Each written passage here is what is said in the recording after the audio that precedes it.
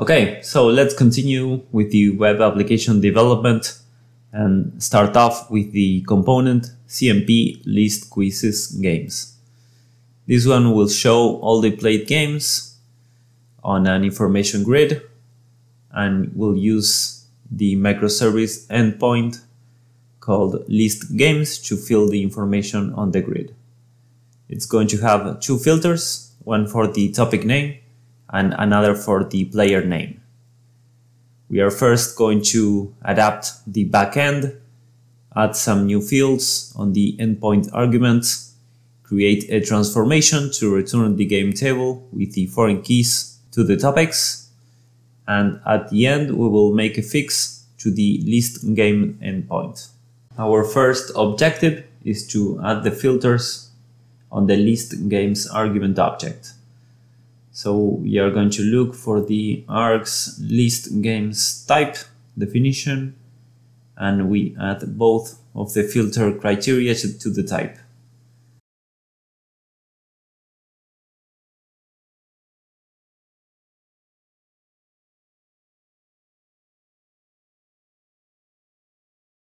Both are going to be of type string, since they are going to be the admin use input. Since the frontend will require to use the topic name as the filter, we will need to link the topics to the game. Just like our previous example, we will be using a transformation to make it easier to manage.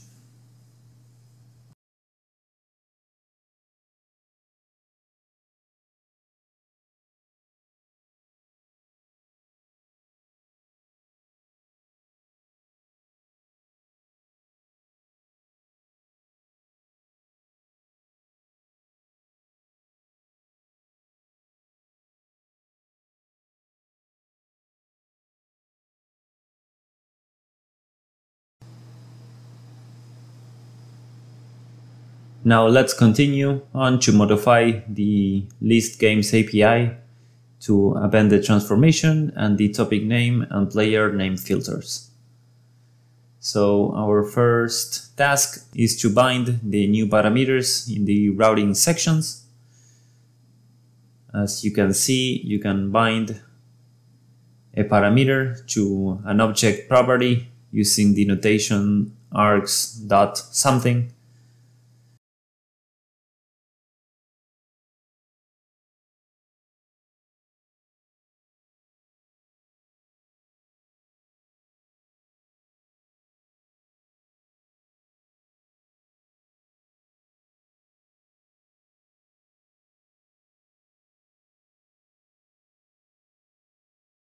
So now for the functions implementation, we will use the transformation so it can return the topic linked to the game. Let's format the code for a bit. So to have the results ordered by the most recent games, we are going to do a descending order with the RDS descending of GameID function.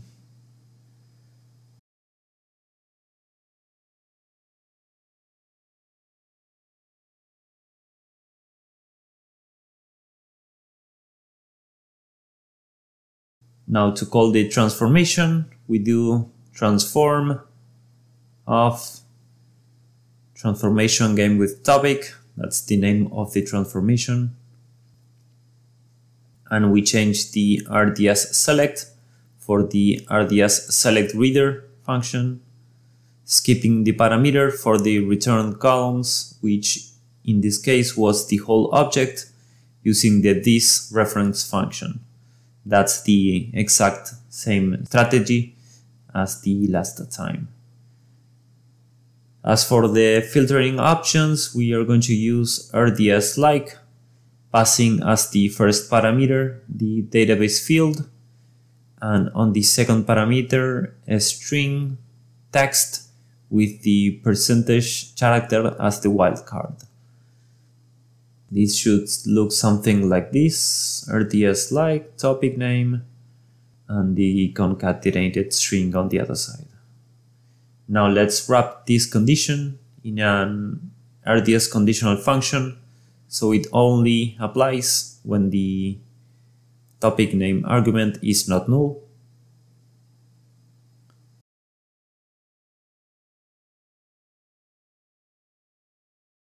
We do the same thing for the player.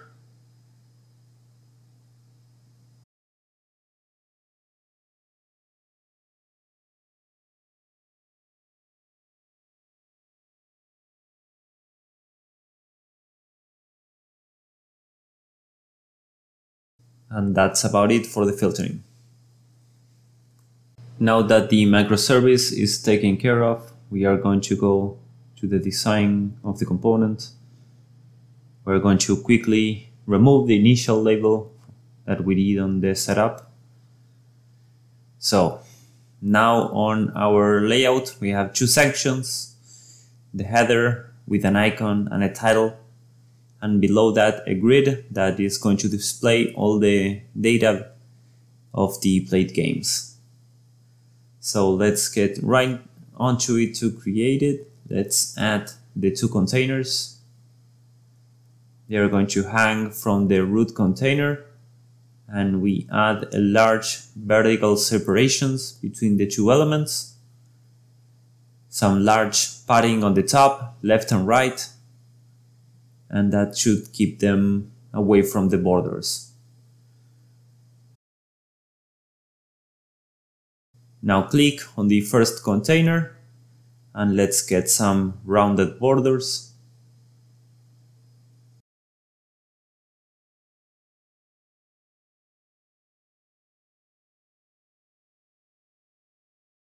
We add a small icon.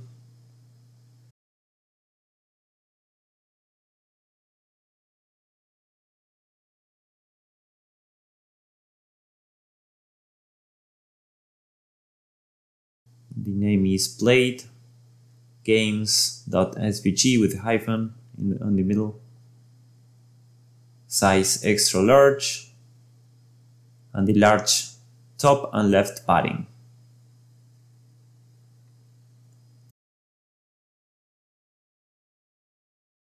Now add a label for the title and call it label title.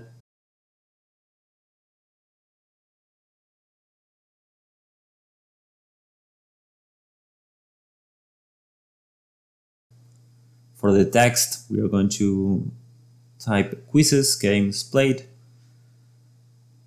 in bold, size large, and a large left padding as well.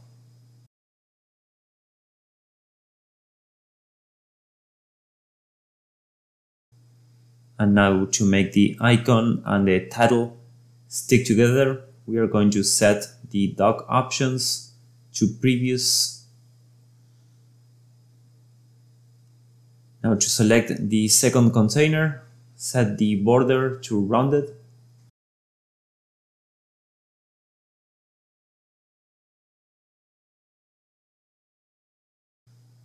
Add some shading. Now let's add a grid to the second container.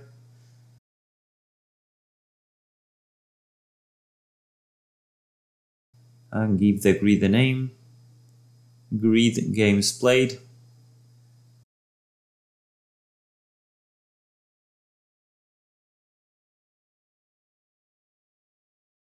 And use large paddings on the top, left and right. In this grid, we are going to use the filtering. So we are going to set up filtering to true, pagination to true, and on the page size, we are going to set to 20. And we are going to add a message in case there are no games that says no games played.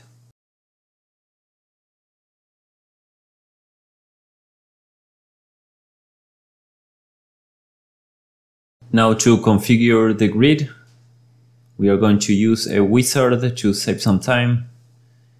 We can choose the base data type for the grid and the columns to show as default. So we're going to click on the magic wand icon on the grid, start configuration, select data type to use as the base. In our case, we are going to choose game, since this grid will list all the played games.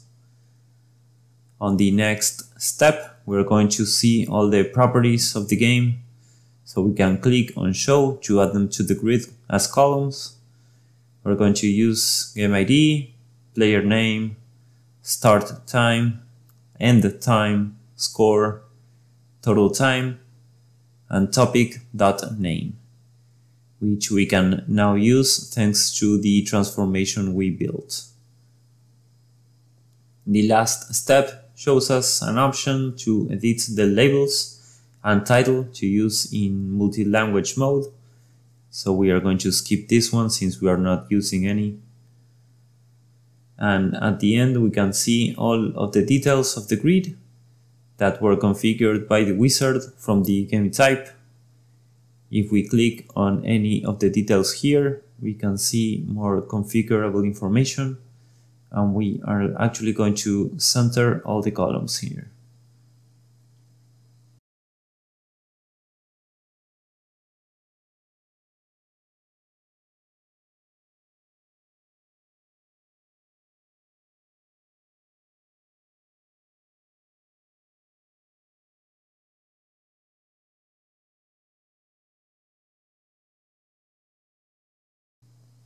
Lastly, we could rearrange the columns if we want.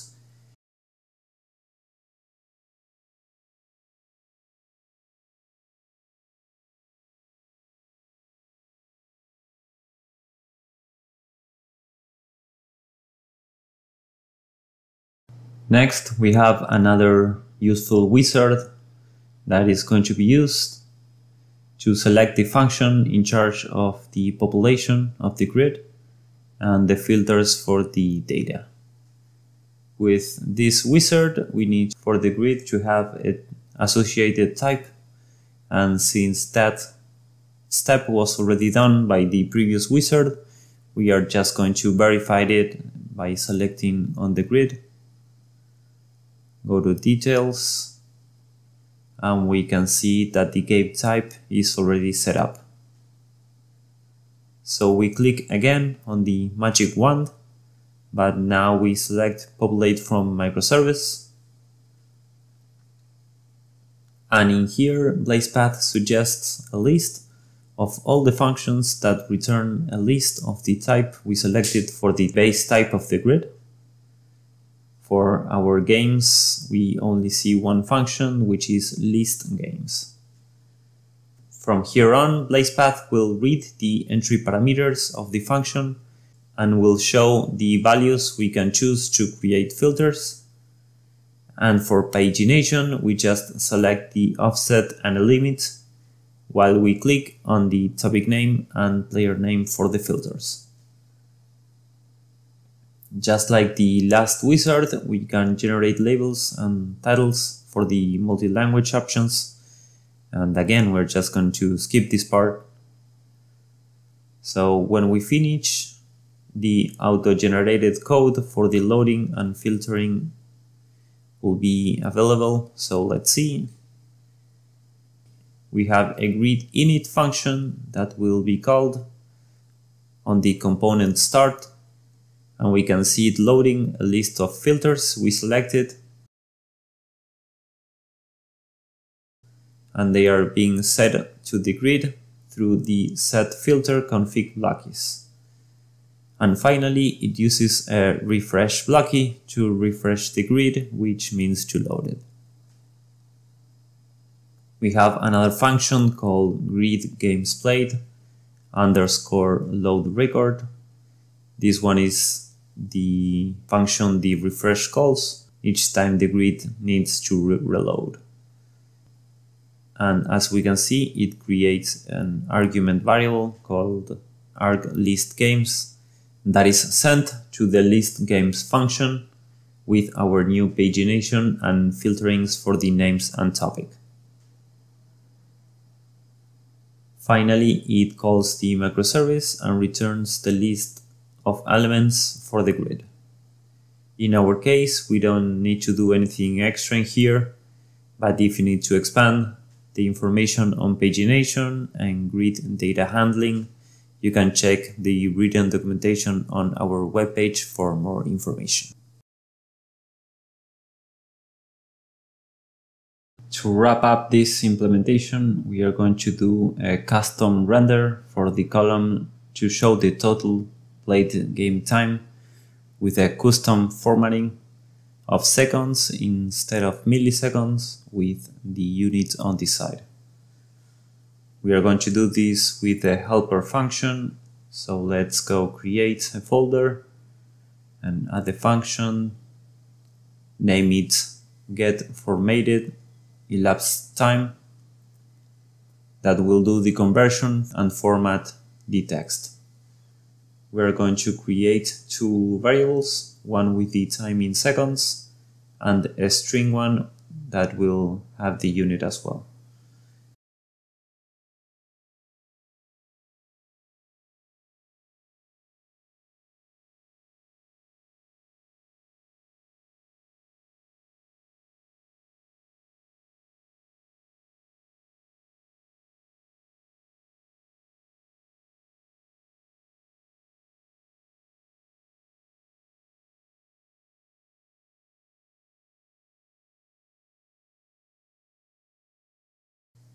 We initialize the string, we check the parameter against null,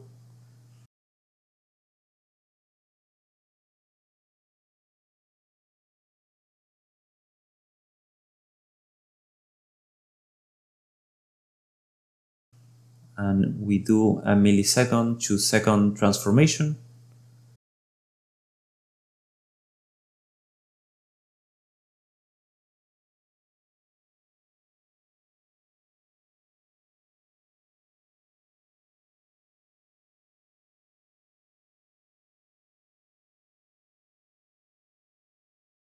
And then do a concatenation to add the unit, which in the case of seconds is an S.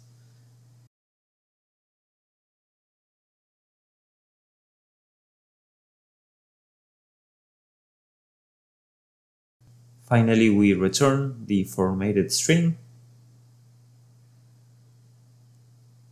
And now for the custom rendering of the column, we will edit the target column. We selected the grid and we edit the column, total time. We assign a key, which will be named total time. And now we can create a render column function on the logic tab associated directly to the column. So let's go to the functions and open it. This one will receive a record and returns a render column result. This function is going to be called for each grid register and is very easy to implement. Create a variable of type render column result that will store the return value. We're going to name it result. And another one of type quizzes microservice.game. Call it record, that will have our working register. We assign record data to the record variable.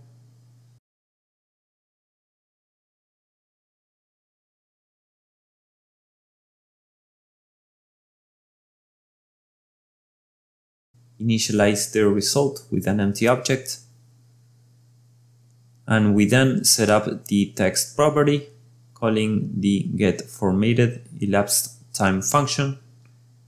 That's the helper we just did, with the total time on the register. And then you return the result variable.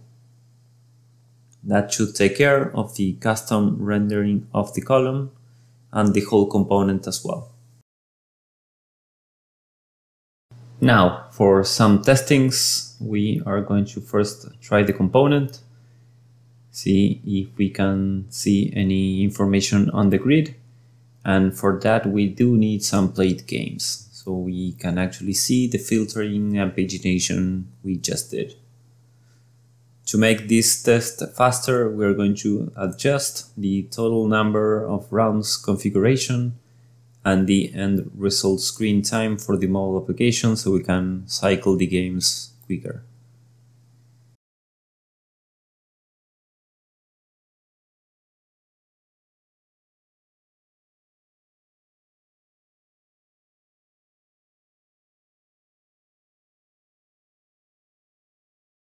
So we are going to run the solution.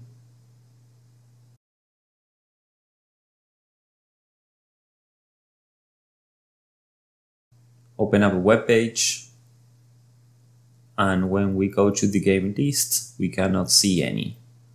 So that's basically because there's no games played right now. So we are now going to start playing some games and generate some information so we can actually see something on this grid. So we are just going to fast forward for a bit and we'll be back shortly.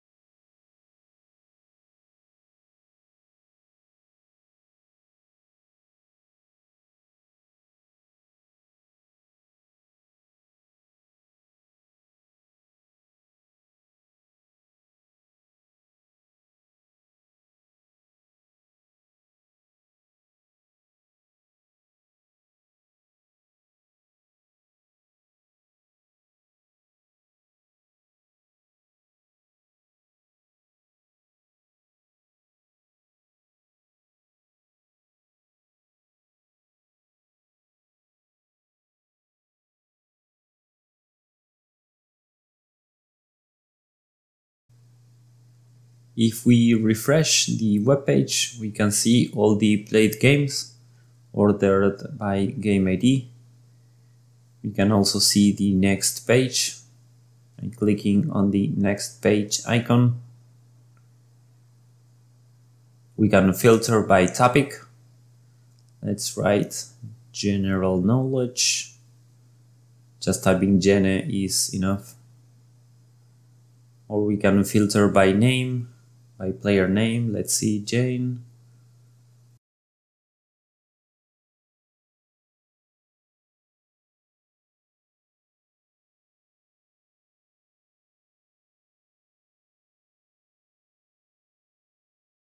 Or the last name Doe, where we can see the results for both Jane and John Doe.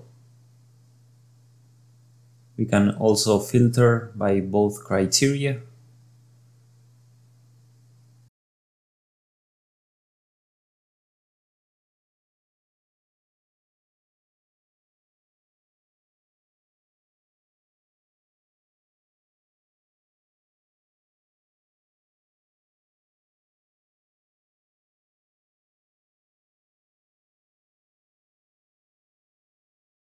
And as you can see, this component is working very well. So we are going to just go on to the next one.